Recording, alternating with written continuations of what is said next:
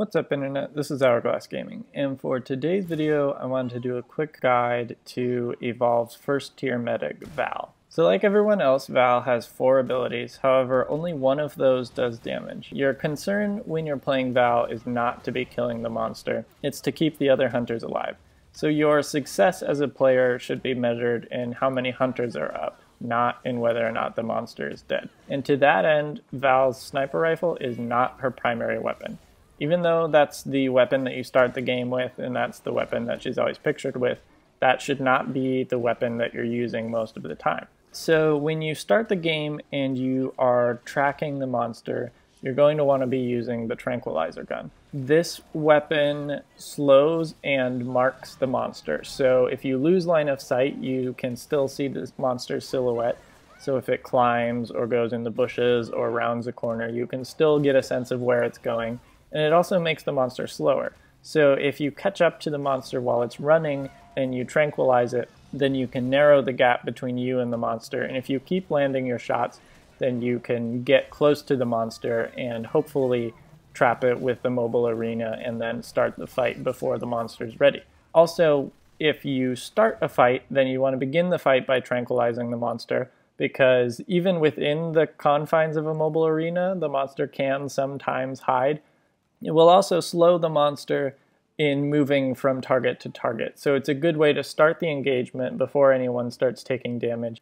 Once you have the monster drugged, then you want to start examining the situation. So basically, if the monster is attacking your teammates and harming them, then you want to switch to your med gun and start healing them so that they don't go down. However, if the monster is struggling with target priority or it's been trapped by harpoon guns or something, then in that case, if it's not harming your teammates, then you're going to want to use the sniper rifle. So it's really up to your evaluation of the situation with what you think your team needs. Basically, if your team is at full health, then use the sniper rifle.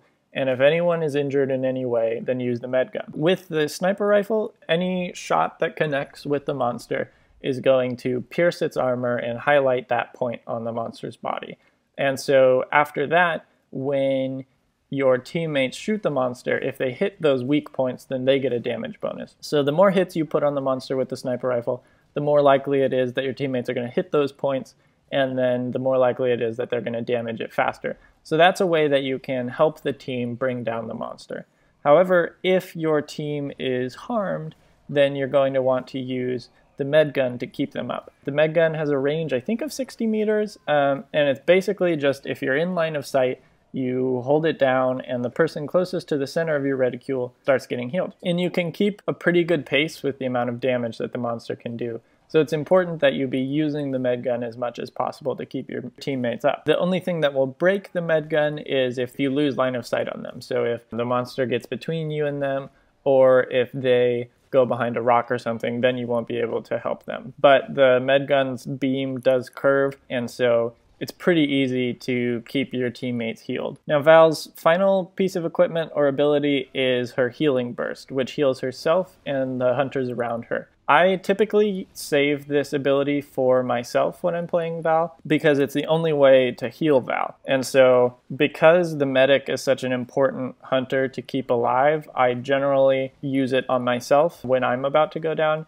However, it is good if you have a lot of hunters together that are all kind of injured, then if you can get them all into a condensed space and then use the healing burst to heal everyone around them. So far, the thing I've struggled the most with Val is keeping myself up. The medic is going to be the primary target of the monster, and I simply struggle with even like looking at the health bar. I think it's in a really weird position and I haven't gotten used to looking at that spot on the screen yet.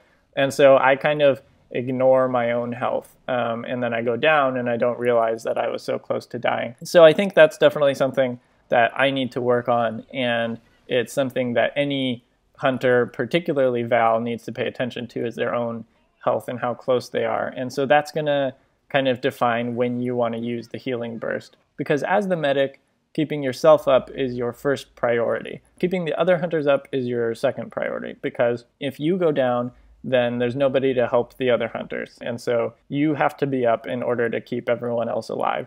So keeping yourself up is your #1 priority. And to that end, you want to play pretty conservatively. You don't want to be in the monster's face like the assault player, and ideally you want to help your team from a heightened position, like up some rocks or on top of a building. If anything is available, then you want to be at a height advantage, because that will allow you both to see the whole battle and to have some safety from the monster. You want to stay clear of the melee, because then it's easy for you to get caught up and then you'll get eaten by the monster. So in general, just kind of when playing Val, you want to keep in mind that you are the most important person on the team, and it's not actually selfish to actively work on keeping yourself alive instead of harming the monster. Like, you need to stay alive and you need to be able to keep your other teammates alive.